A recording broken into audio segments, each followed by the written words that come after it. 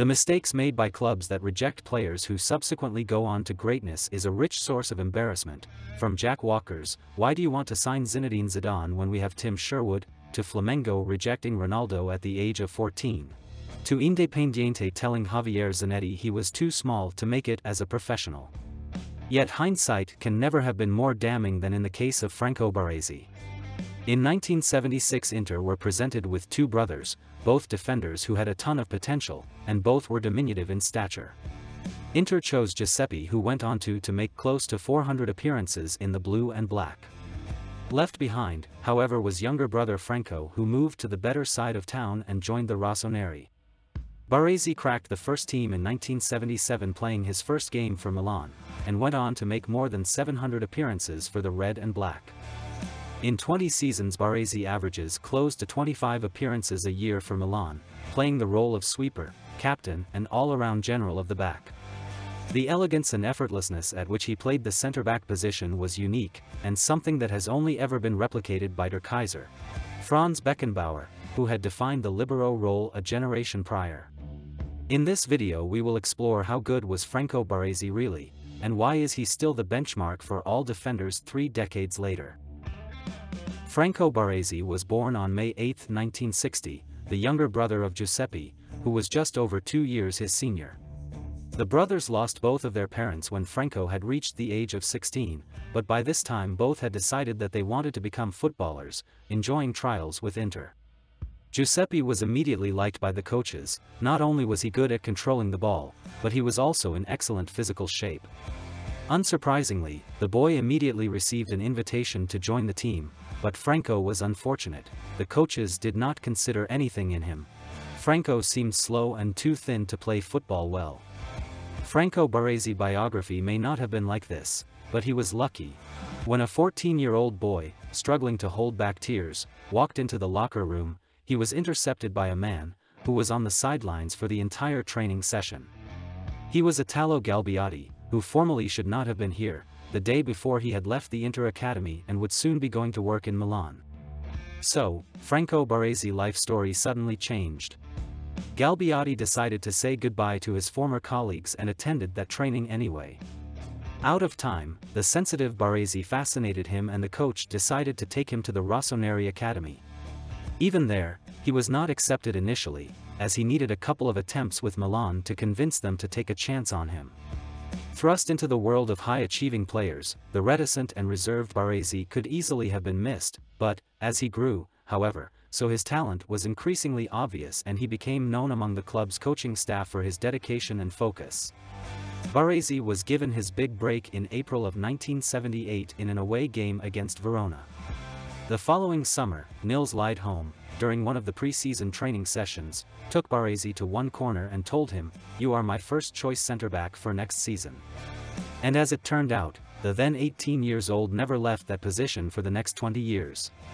A year after his impressive debut against Verona, Baresi was starting alongside the famous Johnny Rivera, winning the Scudetto of the 1978-79 season, which was also his first full season for Milan, conceding just 19 goals. Despite that defensive excellence, his role was at least twofold. Within seconds of winning back the ball, he would be looking forward. Next came either the clipped pass into feet, or the run forward out of defense. Baresi played the part of playmaker with consummate ease. The libero position was ideal for Baresi. His ability to read the game allowed him to eliminate many attacking threats before they had an opportunity to develop. Prodding his back line into position, tackling and intercepting, before taking the ball forward, he became the leading light of the Rossoneri defense. The title triumph was followed by a brief period of uncertainty when Milan dropped to the second tier of Italian football twice. Once in 1980, immediately after winning the Scudetto, following a match-fixing scandal, and when they managed to immediately get back into the Serie A by winning the Serie B in 1981, they dropped down in 1982. This led to a major overhaul at the club, with big players like Aldo Maldera and Fulvio Collavati leaving and youngsters being blooded into the team. Baresi was made the captain of the team at the age of 22. In 1987 Milan appointed the rather unproven Sacchi. What came next is probably the best period in Milan's history. The arrival of Arrigo Sacchi was fundamental for us, for the club, for Milan, after so many years of mediocre finishes. And Baresi was rewarded for staying true to the club that took a shot on him as a youngster. Under the guidance of Arrigo Sacchi's 4-4-2 system based on pressing, possession and free-flowing football, Baresi was the man to command the other 10 players on the pitch. In Italy, you score a goal and everyone defends the lead. And I would say, no. When we score a goal, we keep on attacking. I saw that all the great teams, in order to be great, had something in common. They all looked to dominate on the pitch, dominate play, and control the game at all times. This was my aim.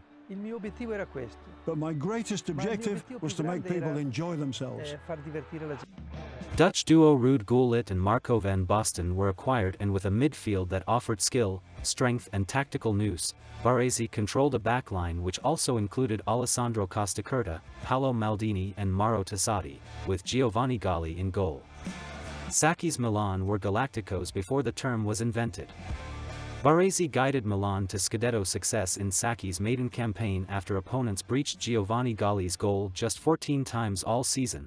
Victory in the Supercoppa Italiana followed in 1988 before it was time to assert European domination.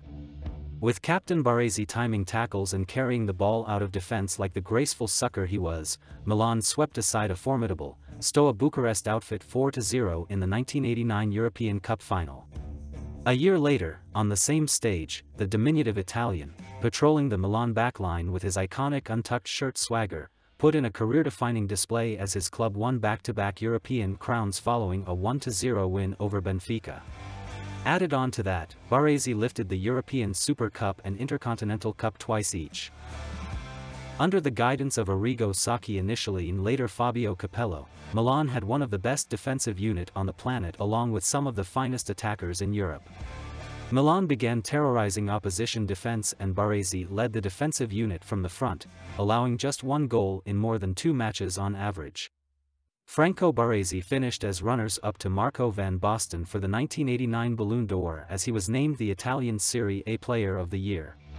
More titles followed under Fabio Capello as Milan won the Scudetto and Italian Super Cups in 1992, 1993 and 1994. Milan went undefeated in the 1991-92 season and they conceded a mere 15 goals in the 1993-94 season.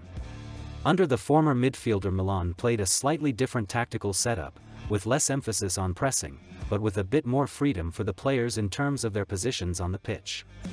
Here again Baresi thrived, as he displayed his full repertoire of tactical abilities and reading of the game. The Rossoneri would go on a 58-game unbeaten streak to become known as the Invincibles, and they would win the Serie A crown 3 years on the trot, and they established their dominance domestically in what was at the time, far and away the strongest league in the world. Milan also reached 3 consecutive European Cup finals, losing out in 2 though, winning the 1993-94 European Cup against Johan Cruyff's Barcelona Dream Team 4-0 in the final match. Baresi was at the forefront of everything good for Milan as he was a mainstay in the Milan lineup. Even with such domestic success, Baresi only made his World Cup debut in the 1990 World Cup, even though he was in the squad when Italy finished 4th in 1980 Euros and won 1982 World Cup. He didn't start any of the matches. He was an integral part in Italy's 1990 World Cup, playing every minute in all 7 matches, helping the Azzurri to a 3rd-place finish. But it was in the 1994 World Cup that he made a name for himself, quite literally. During World Cup '94, he tore his meniscus in the 2nd game against Norway. Despite being advised to return to Italy and have the necessary operation in preparation for the new domestic season, Baresi demanded to have the operation immediately.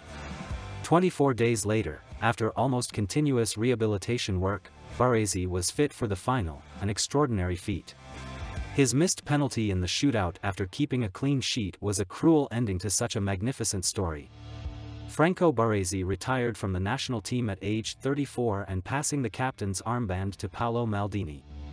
Baresi played in 81 matches for Italy, scoring 1 goal in a friendly victory over the Soviet Union, and he is one of 7 players to have achieved the winning gold, silver and bronze FIFA World Cup medals during his international career. After winning another league title in 1995-96, Baresi decided to hang up his boots in the following season at the age of 37. Although he was a defender, he scored 31 goals for Milan, 21 of which were on penalties. It is hardly controversial to call Baresi the most complete, and perhaps even the best defender of all time, but why is that? Although Franco Baresi was talented enough to play anywhere along the back line, he mainly excelled as a centre-back and as sweeper, where he combined his defensive qualities, and his skill to read the game, with his outstanding vision, performance, distribution and ball skills. Franco Baresi's passing range, technical capacity and ball control let him advance forward into the midfield to start attacking plays from the back and enabled him to function as a secondary playmaker. In spite of the fact that he was a defender, he was also a perfect penalty taker. Franco Baresi was known for being a resilient and perfect tackler, who was very noble at winning back control, and at anticipating and interrupting plays, due to his acute tactical cleverness, quickness of thought, marking skill and positional wisdom. The greatest attacking players have the ability to manufacture time, a combination of vision and first touch affording them vital fractions of a second to compose play. If they created time, Baresi did the opposite. Such was the Italian's masterful reading of the game, he would be first to every through ball, snuffing out danger like a psychic fireman. He was the time destroyer, every second you had on the ball and his opposition at least halved. Some defenders can lay claim to be ahead of the game. On the next page, Baresi was already flicking through the index. A lot of the time, he would know what the attacker was going to do before they knew themselves, Ruud Gullit once said of his former teammate. There is no exaggeration there for effect. Baresi had a greater anticipation and understanding of attacking strategies than perhaps any other defender in the game's history. It's not something you can learn, Baresi told 442 in 2009, almost apologetic that he could not impart any further wisdom. It's a natural thing. Of course you can improve it, you can grow with experience, but it's one of those natural gifts. In the history of Italian football, very few players can be considered real one-club legends for their teams, but Franco Baresi is surely that for AC Milan. In football, defenders rarely receive the acclaim they deserve. The accolade of great is usually reserved for those that attack and score. Pelé, Maradona, Cruyff, Messi, Ronaldo, none of them won fame for their ability to defend. Of world soccer's 100 greatest players of the 20th century, the only player figuring in the top 10 who could arguably be described as a defender is Beckenbauer, and such a designation is probably dubious at best. Baresi is at 19. The great German was really a midfielder who simply adapted a role to suit him, rather than being a natural backline operative. Baresi wasn't that, he was a defender who excelled at his craft to the extent that his name should surely be regarded in the most exalted of company. Whilst Baresi and Beckenbauer were not of the same generation, many have sought to claim one as better than the other as they occupied similar roles in outstanding teams, at both club and international level. As with the maestros, that is surely fallacious. Although they had complementary talents, they were different in both approach and deployment. Baresi was a player who made mutual exclusivities inclusive, powerful but elegant, ball-playing but a hard tackler, a great defender who so often started and played a part in the attacks of the greatest ever Milan side. The comparisons with Franz Beckenbauer before him became cliched, but with good reason. Baresi was the last great libero,